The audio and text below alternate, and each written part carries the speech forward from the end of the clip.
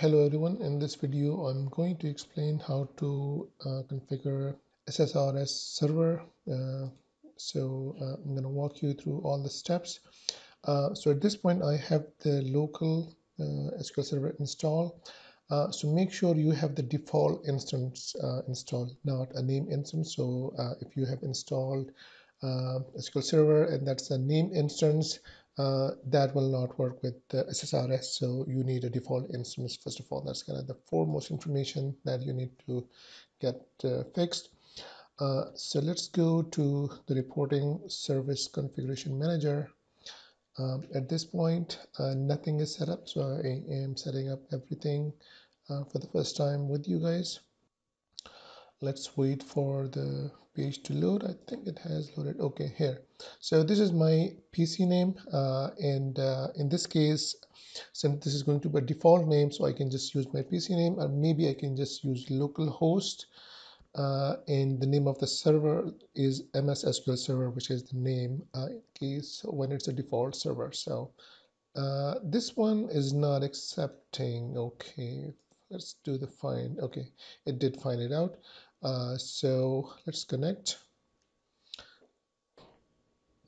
So the first screen is localhost MS SQL Server.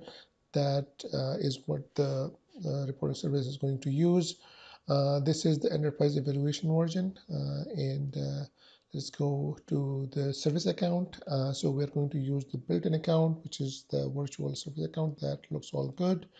The next step is the website URL. This is kind of the important stuff. So here we are seeing the URL is localhost 80 reporting server. That's the name of the that's the URL that we're going to be accessing. Here is port 80. So I'm not really using port 80 for anything else, so I can probably use it as it is. But maybe if you're using, an SSIS or another server service on port 80, so then you can change it. So maybe I'll just change it to 8080 just so we can make it more specific. So the next step is going to be the database. Okay, you're about to leave the panel without applying your changes. Press OK to leave. Okay, let's cancel. We are going to apply this. Okay. So basically we change the port from 80 to 8080.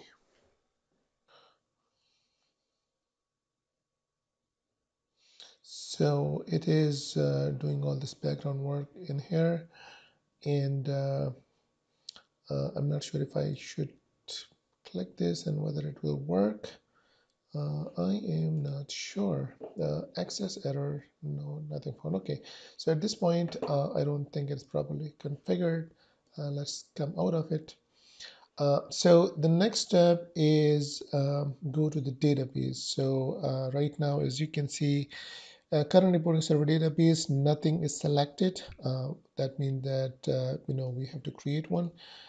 Change the database, create a new reporting server database. Yes, that is what we're going to go for. Localhost, that looks all good. Test connection has been verified. So the name of the database that I'm going to use is reporting server. That looks fine to me. Server service credentials authentication type. I'll just go with the Windows credential. I guess I'll leave it with service credentials. Okay. In this case, reporting server TempDB, reporting server is the main database, localhost is the server, and let's see if it succeeds.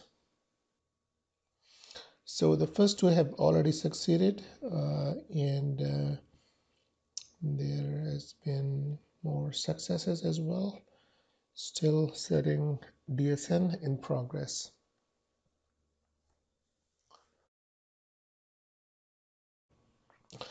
Okay, so everything has succeeded. Make sure this step passes. So if you're using a non-default instance, this step is going to fail. So make sure you're using a default instance of SQL Server, and then there should be no problem in here.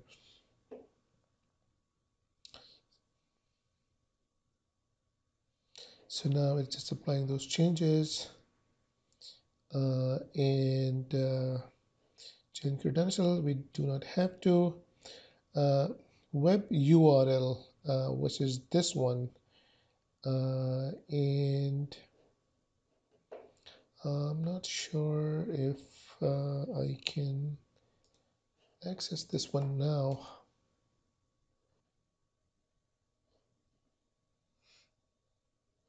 Oh, okay. So I'm using actually port 80 for something else. So that's the good thing, that I have changed the port to 8080, but still not working.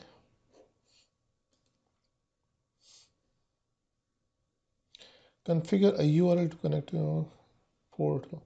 Click Advanced to define multiple URLs or to specify additional parameters in the URL. The web portal virtual directory name is not configured. Oh. To configure the directory, enter a name or use the default value that is provided and then apply. Okay, so I need to apply actually over here.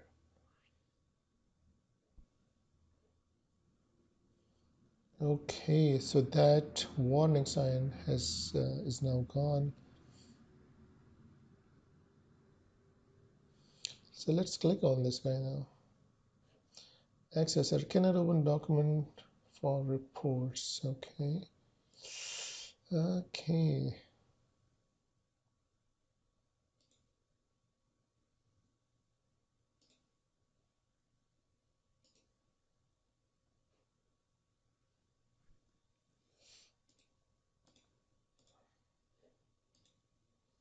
So I'm not seeing any other warnings as such.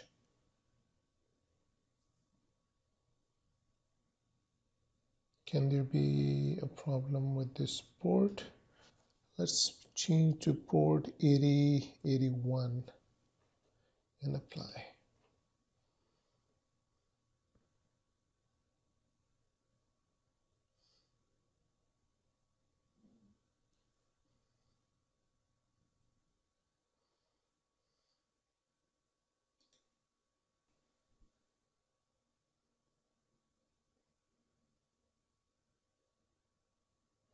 Okay, Microsoft SQL Server Reporting Service version. Okay, so this is actually working now because it's not giving any error. It is saying Microsoft SQL Server Reporting Service version dash. The fact that there is nothing over here, so it's not putting anything, but this URL is working. That means that the problem was 8080. Probably that port was used somewhere else. And also we can try this other link, which is this one. And interestingly, this one is still pointing to 8080, but let's try this. It's giving an error, right? Let's change it manually.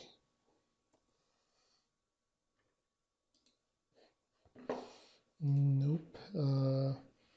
Let's go to advanced and let's change this to 8081 also.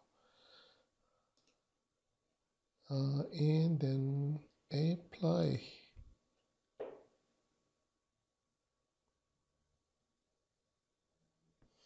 Okay, let's see what this one does.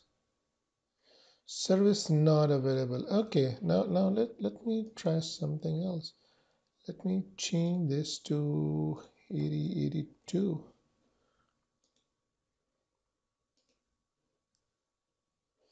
Which would be funny if we are using two different ports. But let's try this. Oh, okay. Now this one is also working. At least it's throwing some error from the system administrators. The reporting service isn't configured properly. Contact your system administrator to resolve the issue. System administrator report server web URL. Okay, the report server web portal URL and web service URL don't match. Use reporting services configure. Okay, so web portal URL and web service. Web service URL is this one and web portal is this one, and it says it does not match. So let's match it now. What could be here? We are using virtual directory as report server. The port is different, so what I'll do is bring it to the same port.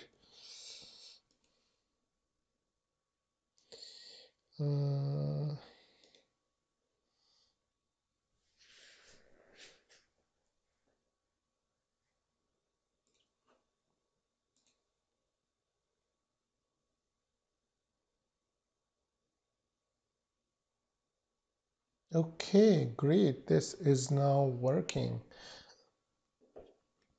So we are seeing the browse page. So when you go into this root URL, it's going to point to browse. That means that all the reports will be available to you in here. So when you publish it, they are going to appear in here. And I'll make another tutorial on that. But just to recap, you have to choose a unique port in here. So 8080 did not work because it probably was used somewhere else. Maybe I'll try if localhost 8080 access denied. Okay, so maybe I'm using it for a dedicated website or something maybe. So once you change that in here, you have to manually change it in this place here as well. And the way you do it, you have to click on the advanced and then click on the edit button, and then that'll give you an option to update it. So once that is done, you will have the reporting services properly set up. So make sure you have the default instance of SQL Server installed, and then the rest of it is explained in this video. So I hope this helps. Thank you.